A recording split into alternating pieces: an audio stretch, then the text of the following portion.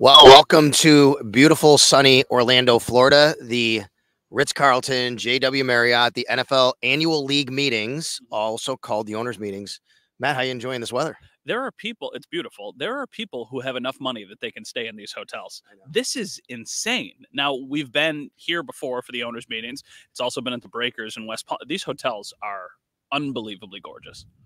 And I would say the people who can afford them are owners and general managers, and they're staying here. And we are actually on the lawn right now. I think it's called the Da Vinci lawn. I think it's what this is called. Yeah. And tonight, we're recording this on Monday. Tonight, there was this big reception. It's one of the highlights of the week when we're here. And you put the mics down, you put the cameras down. It's everybody who's anybody in the NFL. It's a great big party, but it's a very social gathering. And you just walk up to people and you introduce yourself. You say hello and you get to know them and you build a relationship and they want to talk to you. They do, they don't, but everybody's pretty cool. And it doesn't matter if it's Roger Goodell or an owner or a head coach or whatever. A lot of times those are the best conversations that you have. And even if they don't lead to anything in the short term, it is something that leads to a relationship. It builds a relationship that, of course, goes a long way, not just in this industry, but in any industry. So, yeah, it's cool. I mean, it's a fun event and it's especially bougie. As you can imagine, these types of places do not have skimpy events. All right. So that happens tonight, and a lot of that is kind of off the record, if you will. We already heard on the record Brandon Beane and Sean McDermott. We got here on Sunday. We heard from Brandon Beane. I'm sure a lot of people have already seen some of the quotes or heard some of the things that he said, but let's kind of recap some of the things that stood out to you mostly. He was asked about players leaving, players coming in, salary cap. What stood out to you? What were the highlights and the major takeaways? So to me, a lot of the conversation, understandably so, was about the guys who have left, not the guys that they have brought in. But it was really interesting to me the way that Brandon Beane talked about Tre'Davious White and Micah Hyde, because he did not close the door on a potential return for either of them. I still think it's unlikely. Like, I do not think that Trey White or Micah Hyde are going to play for the Bills, at least right now. But I don't also think it's impossible. Like, I feel like these people, general managers, coaches, front office staff, they're very intentional with what they say. And the fact that they did not close the door and say, hey, we wish them all the best in their future, hope that they get to a great landing spot, like, that did not happen. So to me, that is newsworthy. That is notable. I don't know if it's showing up when people watch this, but look, there's a thumb. Every time you do this, it recognizes your thumb, and it actually has an emoji that shows up on the screen. Oh, wow. I think that's what's happening here, which is incredible. Do that again. Do what you were doing. People are liking the video, and it's live. It's not live. No, we're recording this. I know look at there. It is again. Yeah. What is going on? I don't know. Maybe you can see it. Maybe you don't. It's kind of cool, right? So the technology is amazing. All right. That said, they are both in completely different situations. Micah Hyde is maybe even retiring. We don't know that. He hasn't given the Bills any indication if he's going to retire or not retire. And if he decides he wants to play, then, hey, is it going to be in Buffalo? With him, it really comes down to, look, I think the Bills would welcome him back, but it's got to be at a low rate.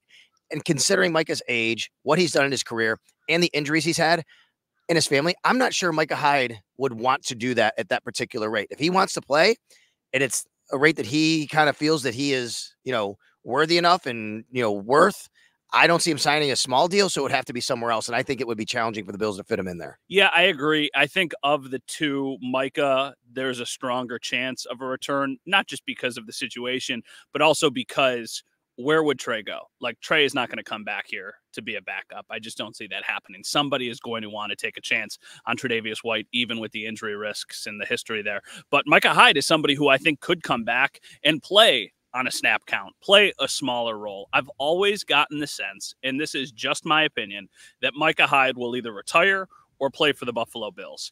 I never thought that he would just go out there. Like, for Jordan Poyer, this makes too much sense that he's going to the Miami Dolphins. His family is in South Florida now. There were connections there last year. That does not shock me at all. Micah Hyde, I don't think, would just go take a contract around that, a $2 million contract, to go somewhere else. I just don't think that's going to happen. Maybe if there's a team that has an injury at safety or a team that's a legit contender wants him there, then he'll go do that. But I think it's either decide if you want to play football, and if you want to do that, are you willing to take a pretty team-friendly contract that the Bills could be giving you? And then when it comes to Tre'Davious' situation, we do know he's visiting, the reports, the Rams and the Raiders. Yeah. I think for him, as opposed to Micah, it would really come down to, I think a team looks at him and says, I don't know what we're getting in him. We can't really pay him. He's coming off the injury. I was very surprised when Brandon said, something about getting, possibly Tre'Davious White coming back. Matt, if they did that, they'd have to count all the dead money and sign him to a new contract. I mean, I think that's challenging in its own right, but you're right. I don't see him being a backup. To me, it would have to be a last resort. I would also tell you, I think it doesn't have to be this year. I think his comment also means, hey, maybe he goes somewhere for a year or he doesn't wind up playing because of the injury and he's rehabbing, and then he comes back next year and he's off the books with a new contract. Sure, that's a good point. So I do think that there's a chance we see one of them, both of them again. I'm still not banking on it, but I do think that it's interesting that they didn't say, wish them well. Did you see that there were like just fireworks behind? Oh, yeah. I don't know what's going on. This happened too when I was recording something else not long ago. But if you're watching on the stream, sorry, it's at the Sal Sports YouTube page. Whether you see it or not, I'm not sure. We don't even know how it's going to turn out. But there's like anytime you say something or something happens, maybe it's in the background, fireworks show up, emojis show up. I have no idea. This is like when my son is playing with some sort of like Snapchat. Yeah, for sure. So there's a lot of cool effects that are happening right now. I also think we also have, by the way, look at that. We have the fountain back behind us. There's a golf course back there. The golf course is where they do the father-son invitational, where Tiger and Charlie always play, Justin Thomas and his father always play. So it's like a very legitimate golf course that is also very expensive, as you could imagine. So there's a lot of other things that kind of we took away from the press conference. Do you want to start with Brandon Beane? Do you want to do Sean? How do you want to break it up? Well, let's stay with Brandon Beane, and then we'll get to Sean because he spoke on Monday morning. Brandon was asked specifically, what kind of wide receiver are you looking for in the draft if to fit in or wherever? I thought it was really interesting his answer he gave because he said they got to play multiple positions, be able to move around. Obviously, you have to be able to be smart, play multiple positions. Do we have a redundancy of something like that, right?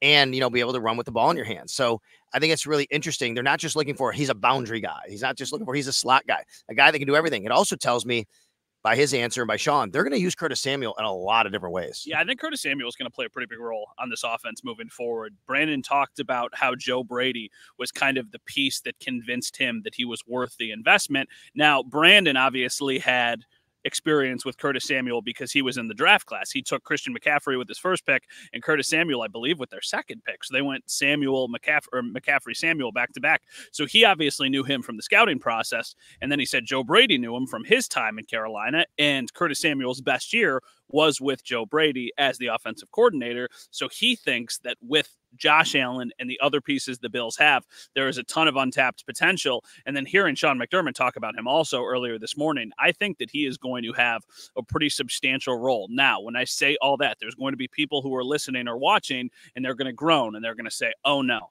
now they're not going to go get a wide receiver. I don't think that for a second. I think they're thinking of Curtis Samuel as their clear-cut number 2/3 guy, and then they are hoping whoever they add in the draft can be the other side of that, whether that guy turns into being the 2 or it's the 3. I just think that for right now, Curtis Samuel is probably the 2. They draft somebody who I think will definitely play a role, and then over time they'll flip-flop or something like that.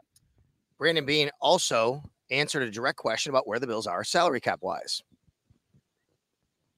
It's always game day in Buffalo. Sal Capaccio, Matt Bove, beautiful Orlando, Florida. It's going to be high about 80 today, and then I think like 86 tomorrow during the day. So getting some sun in here after we left Buffalo. It was 16 degrees when I got on my flight in Buffalo on Sunday. Brandon Beane asked directly, where are you with the salary cap? A lot of times GMs kind of give you a roundabout. Well, he actually said, hey, I think he said we're about 6 to 7 under. That's amazing considering they're 40 million over. But even more so, I didn't think they would even have that much. Matt, that just does not count getting 10 million more available when Tre'Davious White's salary and debt comes off the books, the cap hit. They then will get to 16 to 17, obviously. Now they will need money for their draft picks. But honestly, salary cap wise, because of the top 51 rule, they only need about $4 million for draft picks. But the way he explained it, I thought he was saying they actually have between 6 and 7 in cap space, and the other money is allocated to the draft. Like, I thought that was the way he phrased. Well, it is, but they won't need that much. No, I know, but I'm saying I think that they actually have right now like $10.5 million in cap space, and that they actually have $6 million that they can spend. That's the way that I took that. You took it. No, I think he said directly to me. He said they have between 6 and 7 million. Then they're going to get 10 million more when Tre'Davious White comes off the book. But he said we have to allocate for draft picks and we have to have replacement costs. So I think he's saying, look, we have 6 to 7 million. We can't spend all that because we have to do this. And even when we get the 10 million, we got to make sure draft picks, injuries, replacement costs. So to me, the way I understand it, and we can go back and listen. This is great because I want to go back and listen. To me, I think they have 6 to 7 million right now. They're going to have 16 to 17 if they make 0 changes between now and June 1st. Okay. Yeah. I think that we're basically saying, when I took it, because he led by saying, well, we need the money to sign these guys in the draft. We need this. We need this. So we effectively have this. I thought he was saying, okay, on top of, we know. But regardless, the Bills have a little bit of wiggle room. I certainly do not think they're done. We've talked on the podcast several times about how only the top 51 contracts count right now. They're going to go out and sign more depth guys. There's going to be guys that they sign at defensive tackle, at defensive ends. A lot of guys that they could probably decide that they want to bring back. They'll probably go sign another running back somewhere. These are not going to be big contracts, and they might not even count because they're probably not top 51 contracts. So Beane explained that, and he also was very kind of aggressive and to the point about the fact that he felt the Bills got screwed basically on getting a 4th-round comp pick instead of a 3rd-round comp pick for Tremaine Edmunds. Here's the deal. When Tremaine Edmunds left for the Chicago Bears last year, the 4-year, $52 million contract he signed basically translated to, okay, the Bills should get a 3rd-round comp pick. The Bills, even Brandon Beane said, they were in contact with the league all year, and it was trending that way. Suddenly they get a 4th. And they basically appealed it. Them and San Francisco, they go to Zoom calls, both of them. And at the end of the day, they're still only getting a 4th. He said, we think we got a raw deal. Yeah, it was pretty, candid from him, honestly, because I think he's not, I don't think, I know he's mad because the 3rd-round pick is a drastic, massive difference between a 3rd and a 4th-round pick. And then when you think back to them making the Rasul Douglas trade, it's not like they would do any of that over. Rasul Douglas has been awesome for them and will be a starter moving forward. But I think that probably is a little bit easier to give up a 3rd-round pick if you know you're at least getting one back and you're going to have 3 top 3 picks, a 1, a 2, and a 3. Now they don't have that. So that's another player that they could have desperately added. I think in a 3rd-round pick, you're just taking whatever guy you think is the best player on the board, regardless of the position. We've seen them do that with linebacker for the last several years, just guys that they really like. But they could have used a 3rd-round pick on a center. If they didn't like what McGovern did this year and then they move him back to guard, they could have used it on a guard for somebody who could replace David Edwards. And they don't have that luxury now. I think even more so to me, I think it's capital they can't use to trade. I think there's a chance here that he might move up in the draft to get a guy, wide receiver, possibly. But to me, this really lessens your chance to move up even further in the draft if you don't have that 3rd-round pick to kind of use as a little bit of sweetening. I agree, but I don't think that the 3rd would have ever been the sweetener. Like, unless they're making a pretty substantial jump, I think you can do that with 4th and 5th-round picks. So if, like, let's say Brian Thomas is the guy. They love Brian Thomas. They want Brian Thomas, whatever it is. If you're getting from 28 to 20, that doesn't cost you a 3rd-round pick. That probably costs you some other stuff, which you would totally be willing to pay if you really like the player. So, yeah, I mean, they, of course, would choose to have a 3rd, but that's not the way it works. I just don't understand.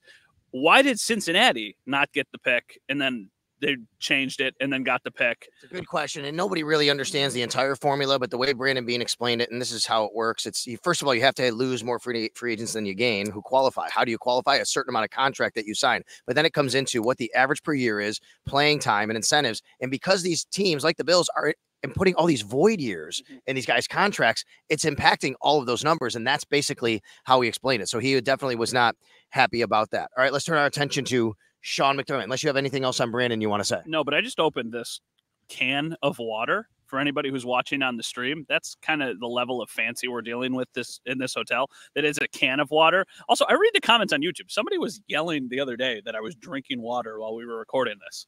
Like, I'm gonna have a drink. Leave me alone. I mean, we're talking for an hour straight. Yeah, that's. I mean, like, come on. I'm trying to get my 128 ounces of water a day. Let me live, man. All right. Anything on Brandon you want? Unless then we'll turn our attention to Sean. Brandon, the only other thing that stood out to me from Brandon, we talked about Curtis Samuel. We talked about the compensatory pick. We talked about Micah Hyde and Tre'Davious White. Oh, I asked him if I thought this was fairly interesting. Was there a goal that you had going into free agency or a position that you were targeting? And you can't answer that question before because you pigeonhole yourself. He can't come to the combine and say, yes, we desperately need to do this, because then he's showing his hand and everybody will know. He said, like, we needed to address defensive tackle from 2 standpoints. One, just a body standpoint, but two, we need more out of that position. Just watch the game against the Chiefs in the playoffs. Their defensive line did not do really anything. So that's why they wanted to bring Daquan Jones back. Daquan Jones, by the way, in that game was only a couple weeks off an injury that brought him back. So I think they're expecting more from Daquan moving forward. And then Austin Johnson is not just another, hey, here's a depth signing of a guy who might make the team. This is a guy who they think is kind of like Daquan and could play a heavy rotation on this team. I actually loved the way, because you were sitting next to me this morning, you were talking about it on the radio. Austin Johnson is the guy you bring in on 3rd and 3, 3rd and 2, when you know that there's a chance that, you know, they're going to run the ball or they're going to do something. You put those guys on the field. So defensive tackle is an area that they've addressed. It also, to me, means it's not something that I would rule out in the first round of the draft, but it also doesn't necessarily seem like it's something that has to happen, because they have kind of paid a lot of money to address that position so far. You mentioned the Chiefs, the transition to Sean McDermott. I actually got a chance to catch up with Andy Reid right after Sean McDermott talked. And I said, what are the Bills getting in Mike Edwards? And Andy obviously was, you know, very appreciative and complimentary of Mike Edwards, but he said basically he's a guy that can really, he used the words, he gets it several times. And I like that, because that's Sean's defense, right? You got to get it. You got to be able to get it. He's going to fit in. And then I said, interestingly enough, I said, how will he fit in Sean's system? You know Sean's system, Andy. And he goes, well, he runs basically the same system as Spags, right? Like they're very similar. So Mike Edwards is going to fit very well in Sean's system. Yeah, and this is kind of a nice, easy transition to what Sean said about Mike Edwards. And he said from a distance, he's been watching him as a guy who has only gotten a handful of starts. And when he's gotten those starts, he has seen something that he really is intrigued by, the way he plays the position, his versatility of the things that they can do with him. It feels like there's a lot of untapped potential with Mike Edwards. It feels like they are bringing in this guy because they think with their defense and the pieces around him, he could really be a solid player for them. He's already got the knack for the big play, which is something that they, of course, value with their safeties. He's got the versatility that they like. It just, I said it when they signed him, it feels eerily similar to kind of the Jordan Poyer deal when they made it all those years ago. Mike Edwards joins the Bills safety room with Taylor Rapp, Cam Lewis. They re-signed. We'll see if they do more work on that, but I feel like that's maybe an area where they might add some depth, especially youth at the safety position as they go forward. McDermott also said no decision has been made yet on who is going to call defensive plays, whether it's Bobby Babich or him. He also said, I'm in no rush to make that decision. You think he knows? Yes. Absolutely, he does. And I think Bobby Babich knows. And I don't know if they got to sign like an NDA where they're not allowed to talk about it until a certain point. I think they both know. I think that would have been a factor in if Bobby Babich took the job or not. Even if that means Sean is still calling plays, I'm sure there's a contingency plan of like, okay, well, we'll do it for a year to kind of get your feet wet. And then next year you ultimately take over or something along those lines. I think they both know. I think they're just trying to figure out the right time to kind of put it out there. Yeah, we'll see if they do that, at OTAs, mini camp. We might go into training camp, and literally we may be seeing both of them kind of do it, and they don't tell us exactly what's going on. So it's going to be really interesting to watch that all going forward. Sean also talked about the guys who the Bills released, and he got even, I think, a little bit emotional about it. Sean McDermott asked about Tre'Davious White specifically, and that was one that really hit when he was sitting at the table and talking with us. I mean, this is his first draft pick when he was here. Interesting. We never heard this before. He said when Tre'Davious got hurt against Miami, a bunch of people went to his house afterwards. And he goes, this is on the heels of last year. What do you say to him? What do you say? What do you say when you have this conversation? You know eventually it's going to happen, but he said it's like you don't even think, I can't believe we're having this conversation right now. Like, that's what's surreal about it. Yeah, he said that he believes that Tre'Davious White is one of the best defensive backs in the history of the Buffalo Bills, and he thinks that there was a bunch that there was left to be accomplished with the two sides, but the injuries kind of derailed that. From just a human standpoint, it was pretty powerful stuff. It was pretty emotional stuff. It's not a side we often see with Sean McDermott, just because Trey does mean so much to him. Everybody has always known that's his guy. That was his pick. That was the first guy of kind of this entire new wave. And I do think the conversation would be very different if the Miami injury doesn't happen, or if the other injury didn't happen. But now that it's been 2 in 3 seasons, and the cap hit that's associated there, the Bills did not have the luxury of trying to figure this out when they have Christian Benford and Rasul Douglas. So it just stinks that it did not work out. And I would bet on Trey White. The way that I think of him as a player and his work ethic and just getting to know him over the years, that is not a player that I think is done. On the offensive line, we know Connor McGovern is going to start out and shift over to center. Now, He said he has it in his background, not a ton. I did some research on Connor McGovern, and great job, by the way, if you get a chance. Tim Graham of The Athletic did a really nice piece on Connor McGovern, interviewing about it. And I learned from that piece, Matt, Connor McGovern was the third highest ranked center in the country coming out of high school before he went to Penn State. Then he went to Penn State, and he played center there. But then in the NFL, he was with the Cowboys, the Bills. They already had center. So, he didn't play there. He's going to transition to center. I think they're comfortable with it. But what was interesting to me was he talked a lot about David Edwards also having that ability or the flexibility. Now they have Will Clapp. So I feel like they're in a spot now where, think about the overhaul there. You had Mitch Morse and Ryan Bates, who were clearly 1 and 2. And now it's Connor McGovern, Will Clapp, and David Edwards all in your interior, and Alec Anderson, who they're high on. Yeah, Will Clapp, we haven't done a podcast since they signed Will Clapp. What do you think of Will Clapp, the addition? Because he is somebody who has experience. Is this just the next guy? Yeah. Is he the 6th offensive lineman who's got position versatility to play inside at center or guard? Or how about this? He plays what David Edwards did last year and becomes the jumbo package tight end. Okay. All right. And then we also, not to steer away from this, but we haven't spoken since the Austin Johnson signing. What do you make of that one? Like you said a little while ago, I think this is a guy who, and it's funny when it happens, a lot of people don't know his name, but they say defensive end. Oh, why they said a defensive end? He's not in that. He's a defensive tackle in the Bill scheme. He's going to play 4-3 inside defensive tackle, even over the nose. He'll, when they do that, one technique is what they call it, between the center and the guard, 3 technique or 1 technique. That's where Daquan Jones also plays. That's where Ed Oliver plays. But he can play defensive end in a 3-4 if he can kick outside in a 3-man alignment. I love the fact that it seems like they got, in a lot of ways, I'm not saying he's as good as him necessarily, a Daquan Jones clone. Yeah, well, once again, when you were talking about Connor McGovern with Penn State, then I thought back to Sean talking about how Daquan Jones and Austin Johnson have a lot of chemistry from their days together at Penn State, and that played into the role. So, yeah, I just think that it's another smart addition for the team. I think he is a better depth option than what they've had. They tried last year with Poona Ford. It didn't work out. They tried with Tim Settle. He never reached the potential that we thought he was going to have. Jordan Phillips is obviously a very different player, just hasn't been able to stay healthy. I still think there's a chance Jordan Phillips comes back next year. We haven't heard anything yet. Shaq Lawson, exactly. So I do think that there are guys who were on the roster last year that could ultimately come back. Did they sign another edge rusher too? Casey Toohill. We talked about Casey Toohill. Casey Toohill kind of feels like what Shaq Lawson has been for them, right? I think it could be a Shaq Lawson replacement. We'll see about that. But yeah, they have made a few moves here since we've last talk, but it feels like most of their moves now are going to be kind of these lower level signings. It's nothing major they're going to do. The transition from here at the owners meetings into the NFL draft. I'm trying to remember some key points of what Sean McDermott talked about. Here's one.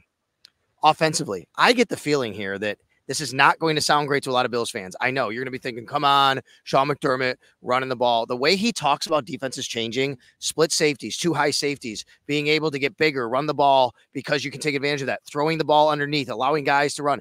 I think the Bills are trying to transition to this type of game where, yes, you have Josh Allen, you can throw it over the top, but really that's going to be challenging. So, what we got to do? We got to be able to make sure we can work everything underneath, whether that's running and missing tackles. He talked about that. Running after the catch of the ball in your hands and finding guys who can actually work underneath in these 2 high shells where there's some space. Yeah. The comparison that he made, do you remember what he said? I don't. The corduroys. Oh, yes. I love it. Go ahead. I remember now. Go ahead. Sean McDermott said that all of these new schemes on defense are like corduroys. You've got to be, what did he say? I don't want to get this comparison wrong. He said, you want to be wearing corduroys when other people are wearing corduroys, but then they quickly go out of style and then they go back into the closet. And he said, or you could be really out there and you could wear the corduroys when nobody else is and make a statement for yourself. That's how he said he feels about the 2 high safety thing that's happening in the NFL, and that this is a trend that they are, of course, aware of. But at the same time, just because everybody's doing it does not mean that that's got to be something that they make their bread and their butter. So I do think that the Bills are going to have some different looks because of the personnel players that they have, but I don't think it's going to be anything drastically different than what we've seen with Jordan Poyer and Micah Hyde. I'm going to be super honest here on this podcast, and I don't think I've ever revealed this publicly. When I was a kid and I went clothes shopping with my mom, we went to Hills and I bought corduroys before every year. I definitely had like about 3 or 4 different colored pairs of corduroys that I wore in 4th grade and 5th grade and so on. I don't know if I've ever had corduroy. I don't think I've ever had corduroy pants, actually. Do corduroy pants, when you walk, they like make that like little noise, like the. I don't know if they had like you could literally like, you had a rug when you go over one side, it's one color. You could do that with corduroys. Well, Sean says he has a pair in his closet. It doesn't surprise me. We're about the same age. I did ask the follow-up question. He said that he does have a pair of corduroys in his closet. So there you go. Maybe we'll see him on the sideline this year. All right, let's wrap things up with a couple league business items here. Competition committee. We didn't talk about the new rule, kickoff change. Well, that's what I mean. Yes, that's what we're going to do right now. League items, kickoff change. I don't know where this is going. It feels like there's some momentum for it. They want to do something. Here's at the end of the day, the bottom line is the competition committee wants more returns but less injuries, and they're trying to balance that, and it's very hard to do it. It's a very convoluted, confusing type of rule. Anytime you have that, it's not good for fans, but I also understand the intent of what they're trying to do here. I like it. I'm intrigued by it. Me too. I think that it makes a ton of sense. You were explaining it to me a little bit more this morning, just with some of the little details with it. The thing that I don't understand, though, is, so please explain this to me. So you have the drop zone. You have two people that are in the drop zone. Two returners. Two returners that are in the drop zone. Everybody on the kicking team lines up at the 40. The opposite 40, yes. So the kicker for your team lines up at your own 35 to kick it. On the opposite 40, over the 50-yard line, is where those guys are who run down to tackle. So then the guys who are getting the ball are at the 30? 35, 5 yard between. So that's what I was going to say. There's only 5 yards between them. Yes. That's crazy to me. They can line up between the 30 and 35. So you could create a 10-yard space if you wanted. And there's no movement at all until the returner has. Now the returners can move once the ball is kicked. Once the ball's kicked. So once the ball is kicked, once Tyler Bass kicks the ball off, then the returners, the two guys in the drop zone. Now, here's the other question. Can you just have one, or does it have to be two? Do you know the answer? I believe it has to be two because the rule stated where 9 guys have to be in the setup area. Okay. So, but then can that other guy move if the ball's in the air? Which other guy? The other returner. So let's say no, neither returner can move until the ball is kicked. Ball's kicked. They have to stay in a certain spot on the field. But okay, but once the ball is kicked, and then go to the ball. Let's say the Bills have Curtis Samuel and Khalil Shakir, and they kick it to the side of Curtis Samuel. Even when the ball is in the air, can Khalil Shakir start running towards him to set up as a blocker? 100%. Okay. All right. They can move wherever they want. Here's the other thing. The kicker cannot cross the 50-yard line after he kicks. So what does he do? He just kind of hangs back. Deep safety. He plays the deep half of the field and doesn't try to get beat over the top. Another question that came up. What if the ball falls off the tee? Twice. Here's the answer. I didn't see this. They get to use a Patriots head coach. Gerard Mayo said Sunday that the team isn't locked into a selection at number 3. Oh, yeah. Well, they're trying to play the game of draft. We're reading some news here as we go. He's that from if 40 feet away. That's real hilarious. If the ball falls off the tee twice, you know how the guy usually sets it up? Mm-hmm. Because all their guys are up front now, you use one of those sticks. No kidding. Yeah, and once he kicks it, the referee picks the stick up. And then the whole onside kick rule of this too is like, now those are out the window. Out the window. Cannot kick an onside kick. People say, well, yes, you can. You just kick it 10 yards. No, it's a penalty. If you kick it, if the ball in any fashion lands before the drop zone. So if the kicking team kicks it, Matt, and it hits somebody from the receiving team at the 30, or it just squibs, guess what? Ball dead, receiving team gets it at their own 40-yard line. What I think ultimately happens here, if this gets approved, 35, I'm sorry. This gets approved, which is still, we don't know if that's going to happen. Teams are just going to kick it out of the back of the end zone and give it to you at the 30-yard line because the risk with actually kicking it off is greater than the 5-yard difference of what it has been for a touchback over the course of the years. Like Tyler Bass has the leg that he can kick it out of the end zone pretty much every time. This is really interesting you say this because there's data on this, and I will tell you what the NFL said. I love that you're bringing this up because you talk about the difference. Rich McKay said scoring was down 2 points in the NFL this past year from 43 points a game. It went from 45 to 43. Yeah. And he actually said we'd like to be near 45, even though 43 is fine. We'd like to be near 45. And he said that little bit of field position for those few yards could actually make that 2-point difference maybe in a game. Yeah, well, but is that, I don't know. It's weird to think about like that. It is weird to think about. I also think too, if you do this, and every team would be dealing with the same thing, there's got to be a much bigger emphasis on a great returner, right? I think that's true. What I think there's also a much bigger emphasis on, hear me out on this. Gone are the days where you need really fast, athletic guys to run down the field to tackle. Now you need more tacklers than speed guys. Yeah. Because you're going to be closer. You just got to be able to tackle. Do you think there's a way, do you think that there's a substantial chance that you could use your actual starters in this role, or do you think that it'll strictly be because I mean if this is going to play a bigger emphasis on the game, you want your best athletes out some there. Teams will, like you're talking about. I'm thinking about the Bills, like if they were defending a kickoff, like their safeties would be out there, wouldn't you think? Very possible. And by the way, the Bills don't have a dedicated return man other than Khalil Shakir on their team right now. He's not even dedicated. They need one. I think Curtis Samuel is going to return kicks for them. Oh, I don't know about that. That's a dangerous spot. I don't really think you want to do that. He's playing a lot on offense. This guy's not going to come off the field that much on offense. They talked about it. Like, I don't know if they were tipping their hand, but Brandon said, you can use him a lot of different ways. And he said, including the return game. I mean, I don't know. They used to have Khalil and Micah do it, and those guys played big roles on their team. I'm not saying that it'll definitely be him, but I think there's a chance it could be. All right, we got to go. How have you gone to Disney yet? No, that'll happen later this week. So this is the last work day, and then an Epcot day and a Magic Kingdom day will happen with a 1-year-old. So she did unbelievable on the flight, though. She was so good. I'm so proud of her. All right, and everybody else, thank you very much for the Australia response. I'm leaving for Australia on Thursday, going to Brisbane. My family and I and my friends that we're staying with, we are going into Brisbane in the city on my birthday, April 4th. So if you're a Bills fan out there and you can get to Brisbane, Australia, if you're in Australia, April 4th is the day I'm going to be in the city of Brisbane, inside the city proper, basically in downtown. And we're going to find a way to meet some people. And also, this will probably be the last pod for a little. I will do something while Sal is gone, but we're not going to bother him while he is in Australia. So he's going to enjoy Australia. I'll get a couple guest hosts. We'll do a couple podcasts. But in the meantime, this will be the last time you see us together for probably a couple weeks. All right. Thank you very much for coming aboard. Always Sal Sports on YouTube. And of course, wherever you pod, it's always Game Day in Buffalo. We'll talk to you next time.